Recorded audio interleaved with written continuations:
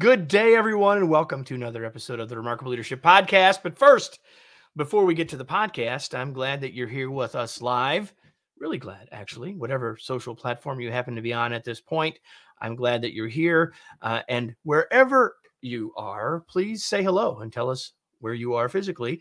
It'd be great for us to know that. I'll be introducing our guest in a second. And speaking of our guest, when I have him join us, I just want you to imagine that you're joining us for a cup of coffee or whatever the right beverage is for the time of day that it happens to be for you. And so just as if you were joining us, then you can ask your questions, share your comments and your ideas. If you do that, we'll have a better conversation, and eventually, and we'll all enjoy our time together more, and eventually we'll have a better podcast as well. So if you didn't know, this will eventually be a part of the Remarkable Leadership Podcast. So to set that part all up, now that we're past just setting all of you up for being with us live, I will do a countdown where we'll actually start the official podcast episode, and that will be in 3, 2, 1. Presence is often discussed as a must-have for leaders, and the higher you move organizationally, the more it seems to matter. So what is presence? And specifically, what is executive presence? That's the topic of our episode today. If you are serious about your growth and your career advancement and your overall ability to influence others, you are absolutely in the right place. Welcome to another episode of the Remarkable Leadership Podcast, where we are helping leaders grow personally and professionally to lead more effectively and make a bigger difference for their teams, organizations, and the world. If you're listening to this podcast, you could have been with us live and could do that on future episodes on your favorite social channel. You can get all that information about where and when you can join us live and see these episodes sooner by joining our Facebook or LinkedIn groups. Just go to remarkablepodcast.com/Facebook or remarkablepodcast.com/LinkedIn to do that. Today's episode is brought to you by our new book, The Long Distance Team, Designing a Team for Everyone's Success. You can learn more by going to longdistanceteambook.com. And with that, let me bring in our guest today. His name is Joel Garfinkle, and now you can see him. And now I'm going to introduce him. Joel is a recognized master executive coach holding the Master Certified Coach designation, and Global Gurus lists him 14th on their list of global coaching experts. He's the author of 11 books, including his latest, Executive Presence, and his interviews and articles on executive presence, career advancement, and leadership issues have appeared in HBR and the Wall Street Journal, Newsweek, USA Today, Forbes, CNN, the New York Times, NPR, and now the Remarkable Leadership Podcast. Joel, welcome. Sir. Thank you, Kevin. Great to be here with you. Looking forward to it. And we've got a little bit of a delay. Which we didn't have before we went live, but there's a slight delay, but I think we'll be okay. I am glad that you're here, and I want to dive into this book. But I want to start by asking the question of what sort of led you to this work, sort of why this particular stuff. You know, it's interesting. About 20 years ago, I saw a certain pattern to the clients I was working with, similar issues. And it was specifically, women, minorities, and introverts were being held back in their careers because they lacked executive presence. They came across as the theme I saw and the pattern I saw as they came across as tentative, quiet, too deferential. And I felt drawn to wanting to help these groups of people kind of own their power and presence and have more strength and lead with a stronger presence. And so that kind of started it all when I started to see that happen and realize that there's a certain process and a certain need here that I really wanted to fill. Awesome. And the book helps us do that. We're going to dive into that in a second. You open the book with a quote from Walt Whitman that I absolutely love. And he said that we convince by our presence. And in the tease, in the open, I said, well, what is exactly presence? People ask me that all the time. So that's probably where we should start. Like, what do we even mean by presence? Presence is really about how you show up. And so when you show up in the work environment, are you coming across and radiating a certain degree of what I would say is confidence? and having confidence in most of your interactions, which means communicating with conviction and clarity, avoiding ambiguity when you're communicating with conviction and clarity. And it means being even a bold and decisive decision maker, coming across as professional and competent. So executive presence is really, you want to have a reputation for making things happen. And people will look at you and see, how are you showing up at work? Are you showing up with a strong presence? And how are you speaking? And how are you making decisions? All of that's being evaluated. And you want to be able to show that you're not just radiating gravitas, but you're communicating with a sense of authority, and you're also expressing yourself more fully. And that's really, key components of executive presence. So I asked what is presence, and then you sort of quickly moved into executive presence, which of course is what we're talking about today. How would you define the difference? I mean, or what is the difference between presence and then having executive presence? So presence is basically how you show up. That's the bottom line, is what I would say. It's how you're showing up. And when you show up, how are people not just perceiving you, but how are they receiving you? And so that's how you're showing up. That's presence. Then executive presence, which sometimes people get hung up on the word executive. So you could replace it with the word leadership, if that makes it more inviting and accessible to you. So you could call it leadership presence at times. But so it's taking your presence and saying, okay, now with my presence, let's look at, if I had to define what executive presence is, am I telegraphing that I'm in charge, that I have confidence, that I come across as my words and actions kind of show that I know what I'm doing, I'm winning the confidence of those around me, and I'm showing that I can be in charge, and I'm a compelling force in the organization. I'm not passive, I'm not meek, I'm not tentative, but I'm showing up with someone who has a power and presence that people can feel, can recognize, and your imprint on the work environment is felt. So obviously the book is titled Executive Presence, which is fantastic. And you've now talked about leadership presence, executive presence, which I think is helpful, because not everyone says, well, I don't want to be in the C-suite. And Right. yet all of what we're talking about today applies, whether we're an aspiring leader, whether we're a frontline leader, whether a leader of leaders. Doesn't have to be in the C-suite for these things to apply. Agreed? Absolutely. And I think I've worked with leaders who have been in the C-suite, in mid-level management, and even starting off in their career. They'll tell me that, oh, these executive presence concepts are relevant for me, and I've used them at different stages in my career. The thing I think you have to realize to shine as a leader with executive presence is you need to become someone who influences outcomes, trying to contribute to the decisions that are being made and drive some change. And so no matter where you are in the organization, you don't want to wait for that to happen. You want to look at what ways can I leverage my influence to positively shape outcomes. How can I lean more into situations, whether it's projects, meetings, interactions I'm having with other leaders? How do I show up with someone who has something to say and has some level of influence and impact that I'm trying to make, no matter what my title or position is?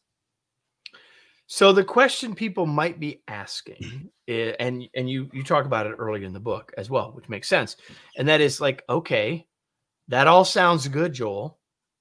How do I know if I have it? Like, do I have any of it already? There's a couple of questions here, but let's first just get at this sort of awareness of where we are now. How do we figure this out? I think the key thing is, one thing people have mentioned to me is, and then this gets to the model. I have a 3x3 model, and I have 9 different competencies, and I lay this out really clearly in the book. And what people have found is that I can look at these 9 competencies, and we have gravitas, and underneath the gravitas column, we have, are you coming across as confident, commanding, and charismatic? And then under the authority column, which is the middle column, am I coming across as decisive, bold, and influential? And then the third column is expression. Am I expressing myself, which means the 3 competencies are, am I being vocal? Am I speaking up? Am I then being insightful? So when I am speaking up, am I coming across as insightful? And the third competency is clarity. Am I coming across as clear? Now, those 9 competencies, you could look at that model, that one sheet in the book, and it lays those 9 out and say, which ones do I do well and which ones can I do better? You can immediately evaluate your own executive presence and immediately come to a conclusion which ones you need to improve upon and which ones are you doing really well. And it's also something I've had people print out when they've emailed me and I sent them a PDF of it. They are able to take that and then share it with their manager, other leaders, and say, how do you perceive my executive presence? And that can be really powerful, because then you get data from others that are giving you feedback on what you need to improve upon and what looks good and what doesn't, versus someone saying, well, executive presence, I don't know exactly what it is. It's too nebulous to me. I can't really define it. Instead, now you have a really clear definition of what it is. And that allows people to use it as a foundation to know what to change and what not to change. So you've hinted at an answer here, but I think one of the things that I hear in working with leaders is some of the things you described, like charisma, and that's one of them I want to come back and talk to about more. But some people will even say just about presence in general, like, okay, I don't know if I have it, but I also know that you either got it, like this is genetic, like I either got this or I don't. You've now said it's competencies, so that kind of tells us the answer to the question. But like, how do you respond to people when they say, well, that's awesome, I wish I had it, but I don't got that stuff? I say that, I mean, I wrote the book for people who don't have it, is really what I would say. And I would say that, you know, some people have expressed to me, you know, some of these competencies seem like that if you're more of an extroverted person, you're going to have some of these qualities. And I think there's some truth to that. And if you're more of an introvert, or you're someone who's maybe in the STEM fields, engineering, science,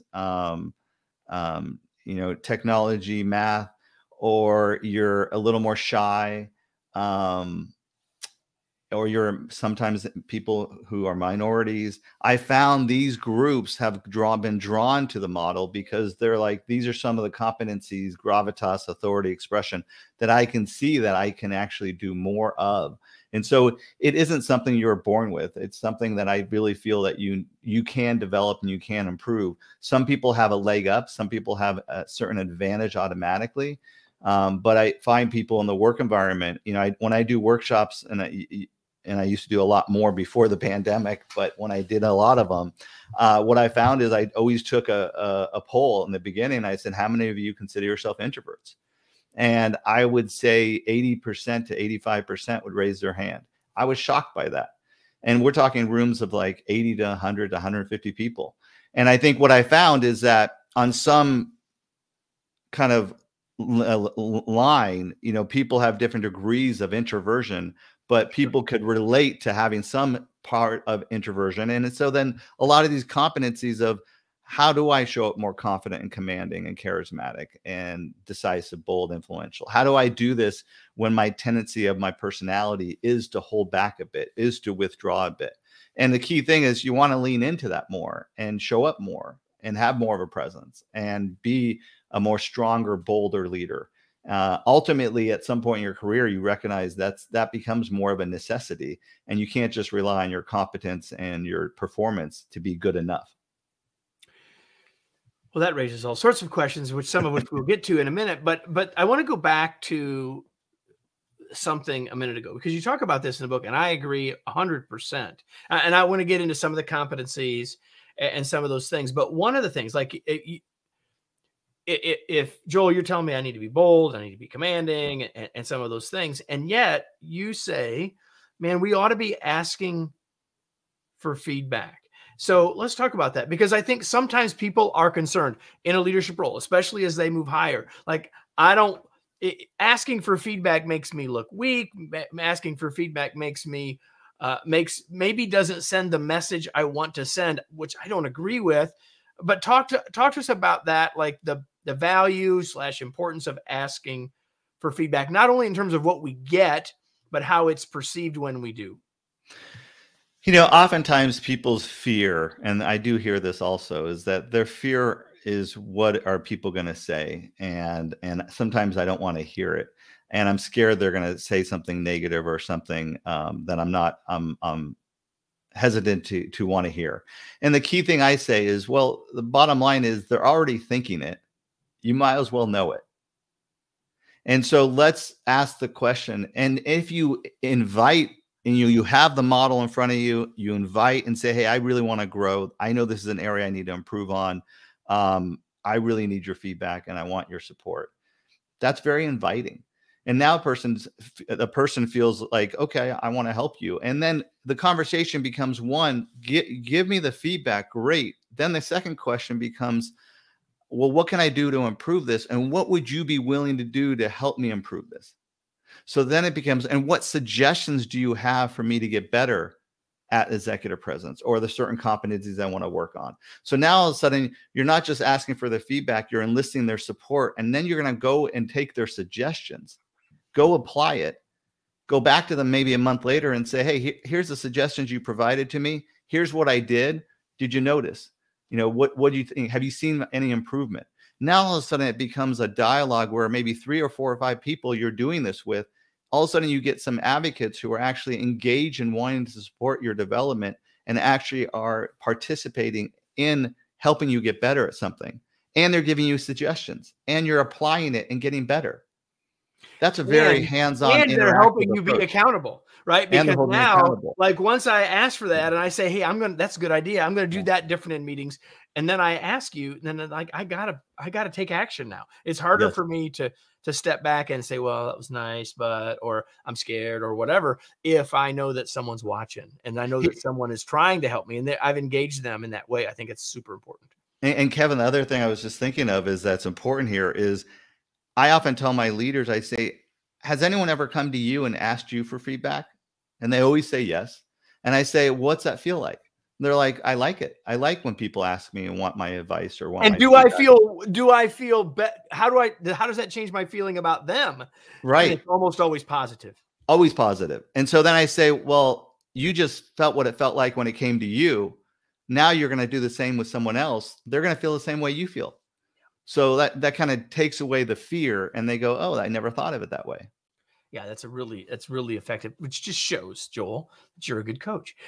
So there's a bunch of these words that you keep saying that are a part of these. So I'm just gonna put these back on the screen because you've said them. The 3 big ideas here are, and so let's just talk about these briefly. I want to get into some of the specific competencies in a second. So you got the 3 big areas, we'll call them, of executive presence. The first is radiate gravitas. Real quick, what does that mean at a high level? Gravitas is really about you're coming across as a confident leader and you're in command, meaning you know how to take charge of situations and you have a certain degree of charisma. Okay. That's gravitas. And the second area is act with authority. And what do you mean here? Means you're someone who comes across with certain behaviors that people see you as being decisive. You know, you act with conviction, you're bold and you put a stake in the ground and really own your position, and you're influential. You're convincing, compelling, able to persuade people towards a certain point of view. That's authority. And the third one is more of the communication, well, all of it's communication related, but you say express yourself fully. A little bit more on this one before we. So expression means you're vocal. You share your thoughts and ideas without hesitation. So you speak up at meetings. And when you do speak up, your second one is insightful. So expression is about being insightful, making good recommendations, asking excellent questions. And the third part is really about clarity. So the key thing about your expression, are you coming across as succinct, to the point, clear, and crisp? So as I was preparing for this conversation, Joel, I was trying to do something that I'm not typically very good at, which is being cynical. And so I was thinking, okay, some of these things, there's very little controversy about people being clear. There's very little controversy about people being influential, right? And yet some of the others, maybe there's a little bit more tension, and maybe there's some things that we ought to think about here. Like, is it possible for us to be too commanding or too decisive? I'll just take those two first off of the gravitas line, or excuse me, off of the gravitas line and one off of the authority line. Like, can we be too decisive? Can we be too commanding? What are your thoughts about those? And those, take them separately if you wish. Yeah. The commanding one I'll start with. And, there's a sweet spot of executive presence that lies between being too nice and too aggressive or too commanding. And so the commanding piece, people who don't have executive presence often come across as being too nice, but unassertive. But people who possess a high level of certain qualities like commanding, and they over pivot with it, can come across as arrogant or aggressive. So what we really want is find a sweet spot where we're not being so commanding that it's you're dictating and you're being a dictator almost. You want to have the command, the strength and the confidence behind your ideas, but you don't want to force it so much so that it's too aggressive, it's too much on one side. With the decisive one, the key thing is a lot of times people want to be perfect with their decisions. So they tend to be too indecisive and don't make a decision quickly enough. Now, being too decisive can be you're less collaborative. You're not working with people as effectively. And so it's important to sometimes, want to be collaborative and bring people into your decision-making process, but you don't always have to be so decisive that you're ignoring other people's opinions.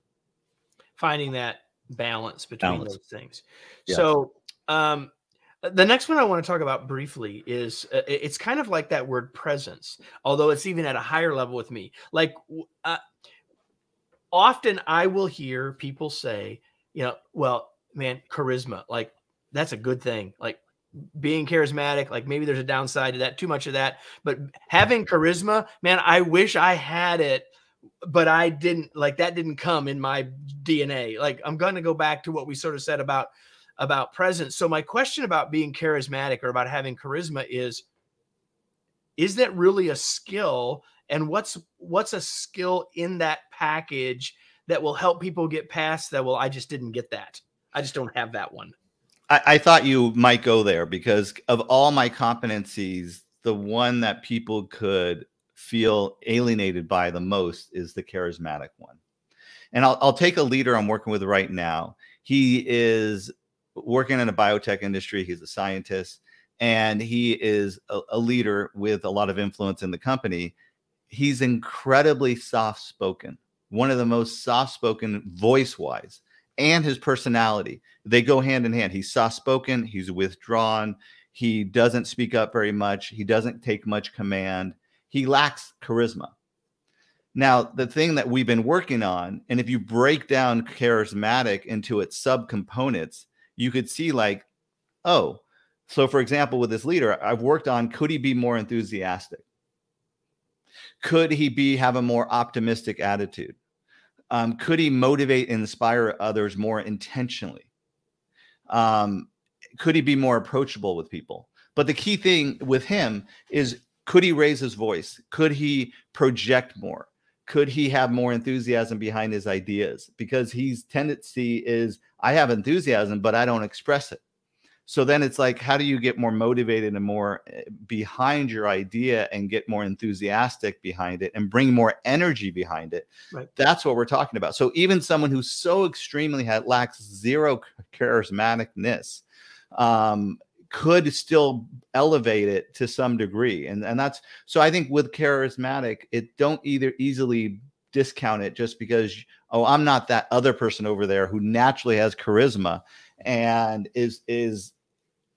and I'm not that. Still recognize that, can I as a leader, and people who are listening to this, can they sit there and hear themselves and say, could I have more enthusiasm and energy in my voice? Could I get behind some ideas that I'm excited by and let that excitement out? Am I feeling motivated or passionate about something that I'm bringing forward to the team? Is there anything am I sharing that with others? Am I sharing that excitement and that energy? Am I sharing that excitement with others? Because if you did that, charisma is a part of that. Exactly. You're No, I it's agree. inevitable for it not to show up unless everything someone does in their work, they have some excitement or enthusiasm for. And it's translating that enthusiasm and excitement in a vocal way so that people can feel it. And that's the transmission of charisma.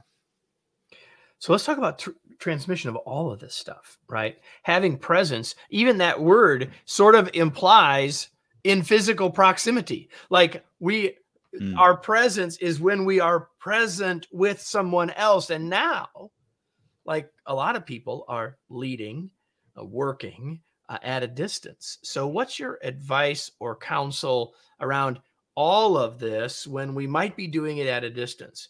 We might not be in the same physical location as our team or as our leaders or whatever regularly or even ever.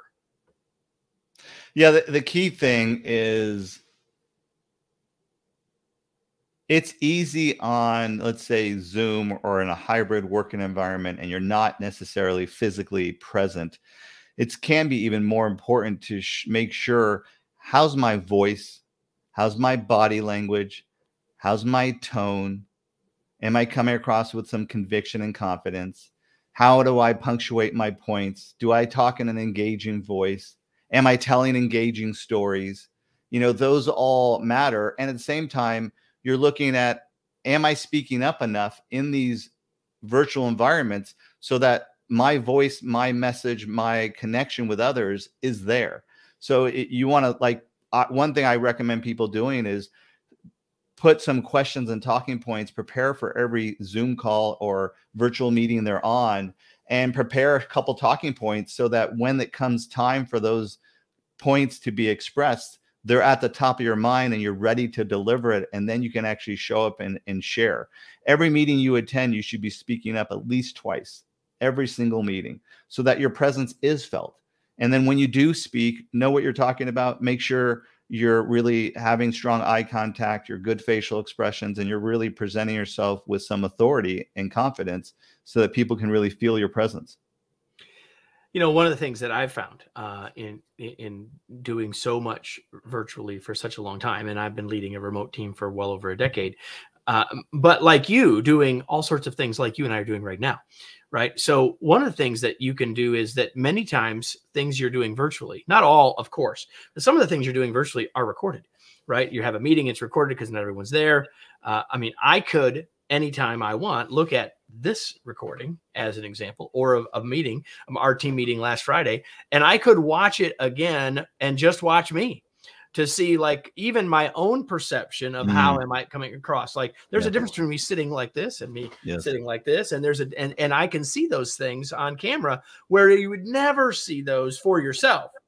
That's a great point. In a face-to-face setting, right? You have the chance, and you can even, although there's a lot of people that say, well, people are getting Zoom fatigue because they're watching themselves, but even in this moment, I'm looking at the camera, or I'm looking in your eyes, and yet I can look over to say, well, okay, does it look like you're sort of paying attention here, Kevin? Does it look like you're showing any energy or not? And that shouldn't be what we're doing all of the time, sort of self-monitoring, and yet we've got a set of cues here that we would never have in a face-to-face setting that we have on a camera.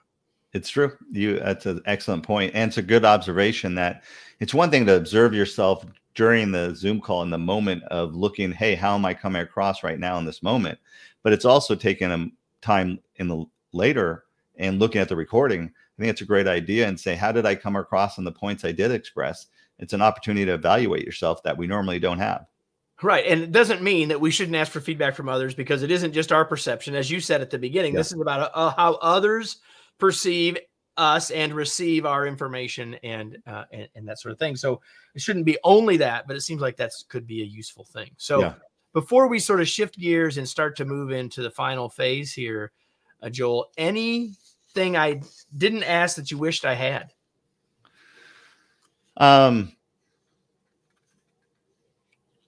No, I think you asked a lot of great things. I think the key thing is I really want people to show up with all their power and presence, because I find too often the leaders I'm coaching come to me, and what I notice is that they feel like they're being either held back because of their culture, because of their work environment, because of their personality, because of where they're from and who they are.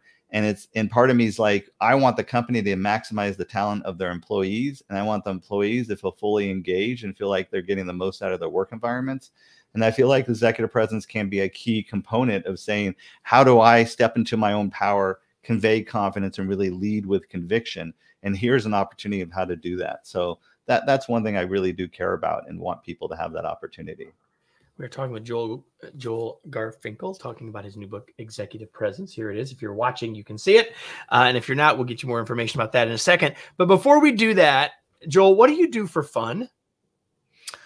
I like to work out. I like to spend time with my family. I like walking my dog outdoors and being outdoors and connecting with nature.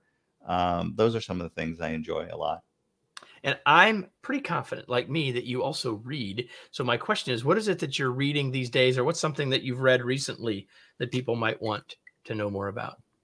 I read a book that always has stayed with me, and it comes to mind as you ask the question, and that is a book by Thich Nhat Hanh, a Vietnamese monk, and it's called Peace is Every Step.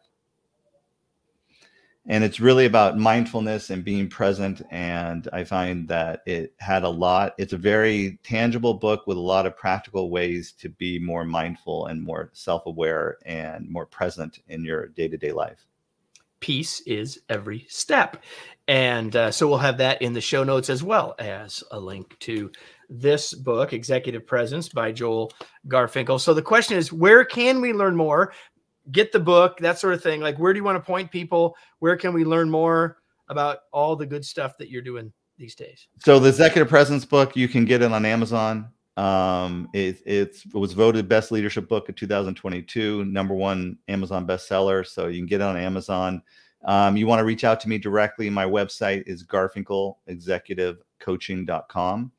And you can email me from the website. And any questions you have, you're reading the book and you have some questions or thoughts, I always respond back to all emails and would love to talk to you. I also have over 300 articles and about 25 specific articles on executive presence on my website. So there's a lot of content and information that's valuable for people to get access of and help them in their careers.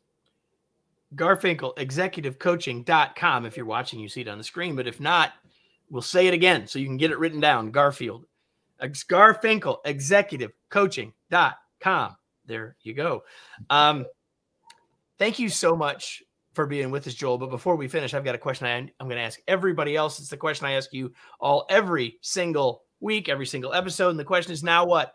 What are you going to do with this? What insight did you get today that you're going to go take action on yet today or tomorrow, depending on when you happen to be watching or listening? You know, did you get something about the balance of commanding that's useful for you? Did you learn something about how you can be more vocal, or the choice to do that? Did you get an insight about how we can move beyond our existing tendencies into leaning into having more presence?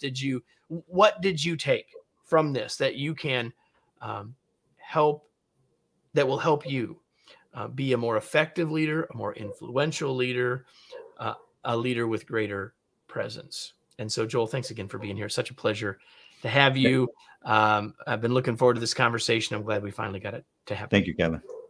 And so, everybody, thank you for being here. It's been a pleasure to have you, whether you've been with us live or you're listening to it on the podcast later. Know that we're here every week with another episode of the Remarkable Leadership Podcast. So make sure you come back. Make sure you subscribe and like us. And you know how to do all those things. Share this with a friend, and we'll see you next week on another episode of the Remarkable Leadership Podcast. Thanks, everybody.